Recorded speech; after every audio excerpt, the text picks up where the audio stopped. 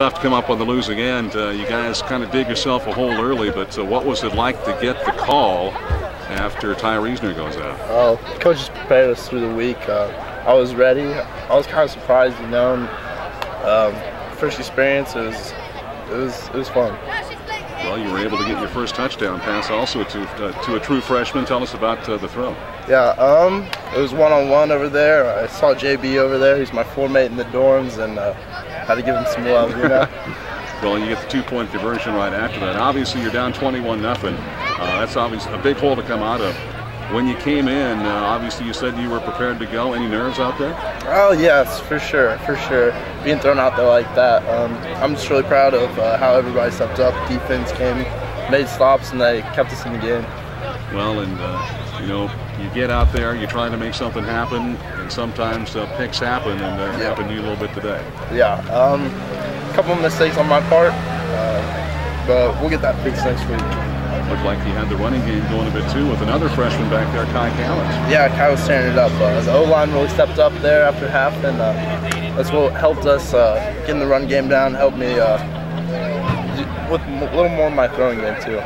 You almost made the comeback, 24-21, almost get all the way back, and your feet are now wet as a collegiate football player. How's that feel? Feels good. I'm proud of the way everyone stepped up today, and it was a fun experience.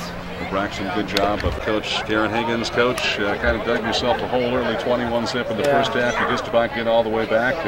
Your thoughts on your team's effort today? Yeah, I mean, tell it two halves, of course. I mean, we played with a sense of urgency the second half. I don't know why we didn't come out with that urgency the first half. And, you know, it's turned the ball over.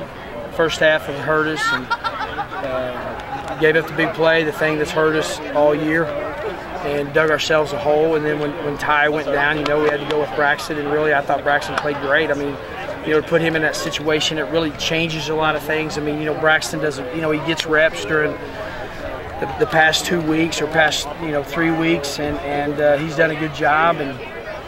But you know, that's a lot of pressure to put on a true freshman. I thought he handled it well. I mean, he's gonna, you know, we have some talented young quarterbacks. I think you see that, Ron, and our kids fought really, really hard. We just dug ourselves too big a hole there in the first half to overcome it. And I thought we were going to overcome it. I honestly did. I mean, you know, we got the ball there with about 2 minutes and I don't know what, about 30-some seconds or something like that, I think maybe. And you know, maybe should have just played a little bit more underneath stuff. You know, caught some things and got the ball in good field position before we tried to go for the jugular. You know, I mean, because we still got time, But it was, like I said, it was a tell of two halves. Proud of my football team. The second half, you know, we definitely didn't come out and play well the first half. We were sleepwalking, and once we woke up, but it was too late. Just a couple of